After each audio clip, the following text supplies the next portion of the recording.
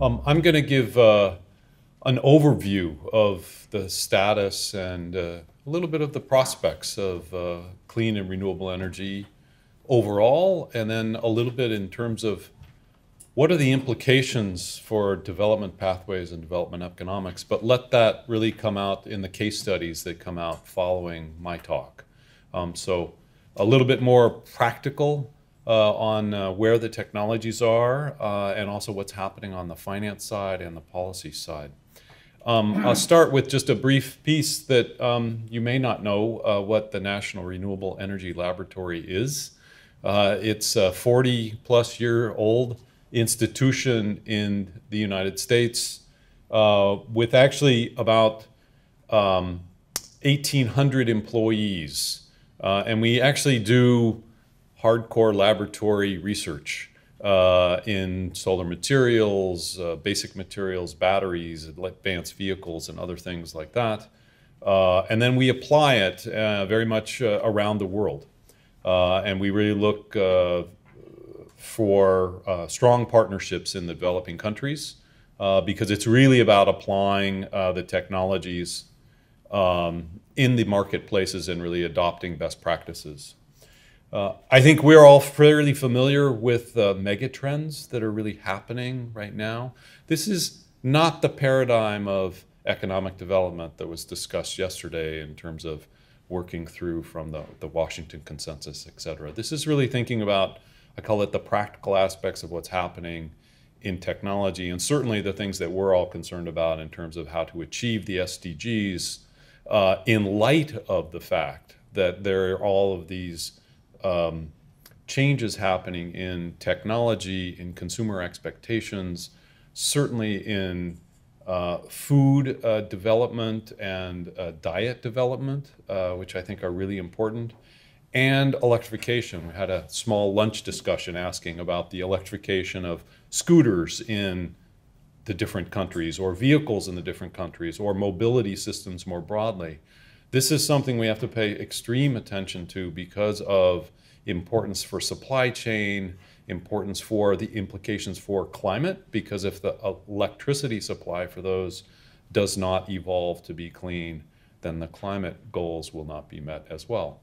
So it's a bit more complex in terms of thinking about the energy pathways and development pathways. I think these are important elements to think about. So going forward, clearly the next phase of growth is dominated by the OECD. So this is just statistics from the World Energy Outlook going forward. The big growth is coming from non-OECD countries, of course. This is from maturity, but also from population as well as GDP growth that's coming, and that's pretty well known. Oh, sorry. The other piece is that electricity generation will actually dominate that growth. Less so in fossil fuels, particularly for transportation, particularly because of electrification of mobility. And you can see here that it's fairly well dominated. So the growth is the red aspects, and you can actually see significant growth as anticipated in China, in India, also Southeast Asia, Middle East, and Africa, and some continued growth in the United States and the European Union, most of that because of electrification of transportation, which is interesting. And you can see the breakdown on the right-hand side. I'm going to go along relatively quickly. Where is that generation going to come from? It will mostly come from renewables, but not solely from renewables. There is still a pipeline in the world for building some coal, some natural gas, and even some nuclear. But the dominant generation technologies will be renewable and clean. And this is really a fundamental paradigm shift. If we had put this graph up, or a similar graph from similar analyses 10 years ago, it would not have shown this. And 20 years ago, it would be completely the opposite. So there is a fundamental paradigm shift what's happening in the energy system broadly. And I think it's really important to consider this within the aspects of development economics and development pathways, not just about rural development and stories, as our chairman shared at the beginning, but really about fundamental change for a whole economy. And I think this is really important elements. I think what I want to tell you in the next few slides very, very quickly, I'm just going to show you a bunch of statistics, is the growth of what's happened in renewable energy and clean energy in the last, say, 10 years. Here you just see continued growth. This is now 2 terawatts of installed capacity. So people may not know what a terawatt is. It's 1,000 gigawatts or 1,000 megawatts. The world has an installed capacity of about 17 or 18. So and that's just on the power side. So it's not a huge percent, but it's significantly more than it was. But more importantly, if you see where it is happening, this is the other fundamental paradigm, which again, is not an economic paradigm, but it's actually about a power system paradigm or an energy system paradigm, which is there are countries today, Denmark, Uruguay, Germany, Ireland, Portugal, all deriving well more than 20%, if not maybe 50% of their total annual electricity from these clean energy sources. Again, 10 years ago, no one would have believed this. And 20 years ago, it would not even been considered, because these were at that point in time considered alternate energy sources, not mainstream energy sources. And now they are mainstream, and they are in fact the bulk of all annual capacity additions globally. And here's that statistic. I think that this is important. Again, not huge from the global trade flow, global investment flow, but significant in terms of where does money come and go into in terms of energy and power. So $300 billion a year is pretty significant. It's not trillions, but it is more than 50% of all new power generation globally is in clean energy sources and has been for almost a decade. So it's no longer alternative. It's no longer the other energy. It's really mainstream, and people know how to operate it and use it.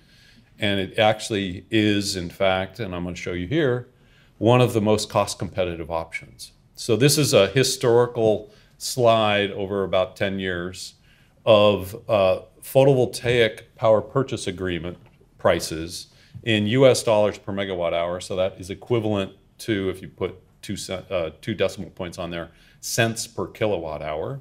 And you can see today that photovoltaics, and including some photovoltaics with battery systems, are being bid into power purchase agreements, which is the mechanism for supporting those, at less than 5 cents a kilowatt hour and sometimes less than 3 cents a kilowatt hour. That, in fact, turns out to be the least expensive power option, because in these open bids, that's open for every technology. It could be coal, could be natural gas, could be wind, could be others. So a significant, actually, paradigm shift in the economics as well, which again has a very different implication for resource economics, for development pathways, et cetera, that we need to think through. Are you paying attention to the time for me? Someone is? I have it, I think, yeah. Okay, I have 8 minutes. So the piece I want to share with you in the next 3 slides is the importance as, I'll say, as non-technical observers and academics to understand what's happening in the technology development pathways. And I think that's really important. So here, I want to show you just a story about wind and why this is really important. So in the upper graph, you see the levelized cost of energy of wind in that yellow curve coming down. This is quite significant. Photovoltaics have done the same thing. And on the right-hand axis, you see the size of the wind turbines growing over time. Now, this is back over 30 years.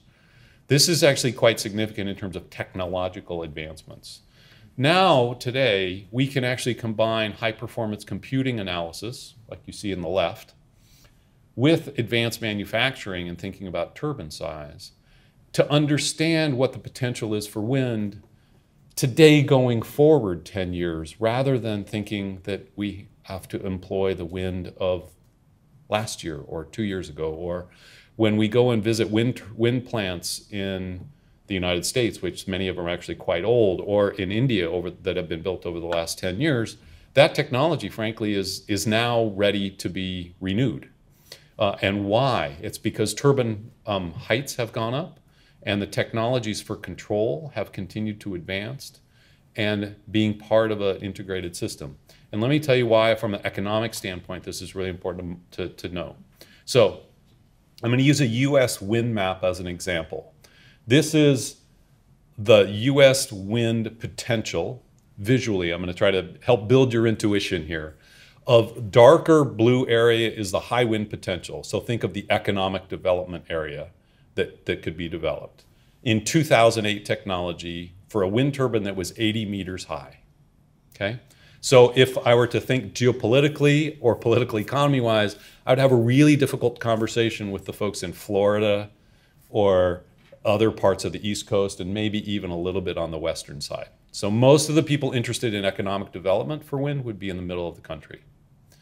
And now if I flip forward and I use 2014 technology, so now this is 4 years old already, and all I've done is moved the hub height to 110 meters. So the physics here is that the wind actually blows stronger the further you are away from the interface of the earth layer, right? So at that technology, we've actually doubled the amount of economic potential of wind. So we now have a completely different supply curve and economics that say wind is much more technically and economically attractive in many, many more places. So the geopolitics have also changed considerably. Now, if we go forward just one more, and we go to near-term technology at 140 meters, we have in fact doubled the technical and economic potential yet again. And so for me, what that says is for all of us that want to understand the energy economics of these alternative energies and how they play into development pathways, I have to be thinking and working with the best knowledge available in terms of resource knowledge, in terms of technology availability, because if I'm trying to project out the next 10 or 20 years, I should not be doing it on old technology bases without really understanding that, because it will give a false indicator for the economic development opportunity. Really important lesson here, and it's just on wind because all the other technologies continue also to advance. The other piece, which is going to be a little bit nerdy, is the advancement in understanding how power systems work.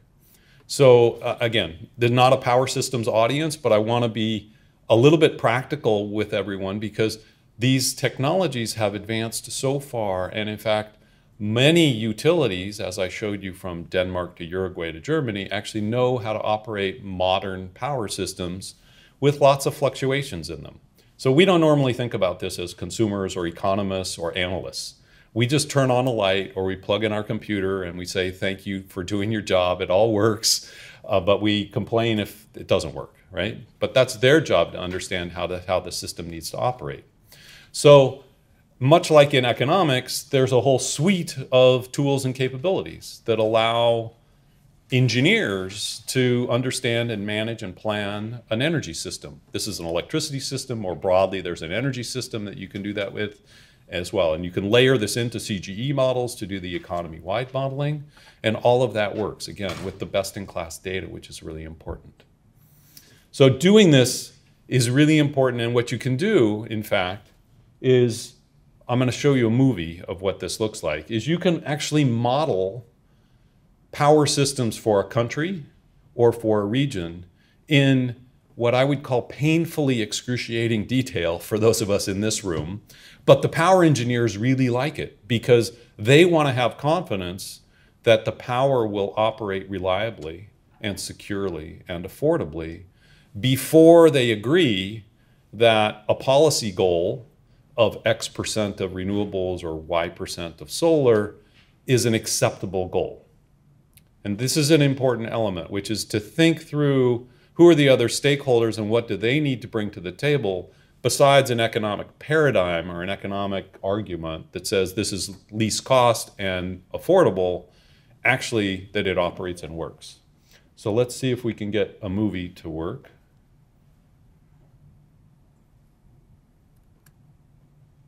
So what I'm going to show you, if it actually goes, yeah, there it goes, is an analysis of the eastern region of the whole United States. So again, I'm going to show you another country example as well. This is actually modeling the whole power system, which is more than 6,000 generators and 50,000 nodes, which is just enormous, On a supercomputer, which took about 20 days, it's every 5 minutes. And what you're going to see in here is a shadow will appear, and that's the sun actually going down. And so you see the yellow dots disappear because that's solar generation. And you'll see the sun come up again, and that's yellow dots will appear again, so that's solar generation coming online. And you see the little arrows, and the arrows are power flow from a generating region to a demand region. And what's interesting here is that this visualization is all underpinned by power engineering, actually theory and equations, but also economics. So we actually know which generators are operating economically, what the total costs are of operating the system, who's paying to whom, and how the system fails or doesn't fail and where some errors are. And so you see the need and the import and export from the different regions. You could think about this for a region of countries, for example. And then you get into a very interesting dialogue about trade flow and about interregional connectivity and about development pathways, et cetera. And so this is just an example on that front, but I wanted to show you that. And I also want to show you then one more, because it's really important that you don't think that this is only available in places like the United States. So we had the real pleasure of working with a lot of counterparts in India to do the exact same thing for the Indian renewable energy goals of 2022, which are 160, 175 gigawatts of renewable clean energy. And this is, again, not showing you every generating system, but it actually shows you where the generation is in which state. And there's another layer of this which shows the interstate transmission flows, because that's a deep concern because of the states want to understand what they're buying from another state or what their interstate economic commerce looks like. And what you see down in the lower right is what types of generators are operating at any given time in the day. Here you see the sun come up and the solar coming up. That's that big yellow bubble in the middle, wind, and then coal and gas. The other interesting part here was this analysis allowed us to show to the ministry that in fact they could retire 20% of the coal fleet in India by 2022, and that another 50% of the coal fleet could actually operate much more flexibly if they put the right policy and mechanisms in place in order to remunerate that flexibility. So there's some policy insights from doing this technical analysis, but the important, and I think the message here is you can do it, work with others who can do it where you can create data or work with the right partners to create the data, and then it can actually inform the policy and regulatory environment as well as the interregional trade and broader economic development. I think that's a really important element. So let me try to wrap up. I think the story that the chairman started with this morning was very critical in terms of thinking about distributed generation and how it's evolving in the changing power and energy system, because the energy system is evolving with the power system. Here you just see a diagram of what used to be one-way flow, and now we've got a very heterogeneous system. I think this is something that we need to think much more clearly about, because again, it stresses that the economic paradigm that power and a grid line is a prerequisite to development, and that's no longer the case. I think we really need to fundamentally rethink what does modern clean energy enable us to do in terms of economic pathways, and you'll hear more about that in the country stories. So I end with a shameless plug for a book that Channing, I, and colleagues edited on the political economy of clean energy transitions. Excellent, thank you for picking one up. It's also free for download if you would like to keep it on your computer. And I think it's really important to try to get a common understanding of where these technologies are and where they're going, and how to incorporate that or work with others to help you incorporate that into the economic development analysis and thinking and policy dialogues that we're all engaged in, because it's a really important element, and that goes along with business models and regulation in given sectors, but the sectors are transforming in many, many different countries. There's lots of lessons to share, and it's a very nice landscape, I think, for advancing and really accelerating change going forward. So I look forward to the reflections and comments and certainly hearing from our country colleagues. So thank you.